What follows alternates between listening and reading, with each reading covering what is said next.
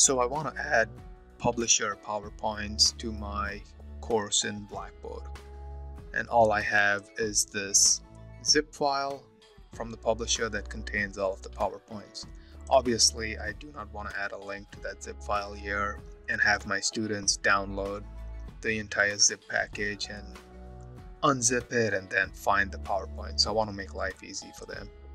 So what I would do is I would go to my courses content area. So if I scroll down to course management, under files, I'll click on the course ID. That'll take me to the content area, and then I'm gonna upload the zip package over here and unzip it. So I'd go to upload and say upload a zip package. Then I'm going to browse my local files and select that zip package. I'm going to hit submit. The folder has been unzipped, and if I click on it, I will have all the individual PowerPoints from the publisher. Now I can go back to my content area,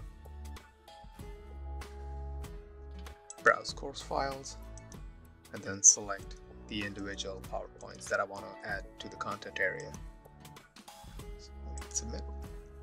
And as you can see, I've added individual PowerPoints. So rather than having the student download the entire zip package, unzip it, and look for the PowerPoints, they can download the PowerPoints directly by clicking on the links.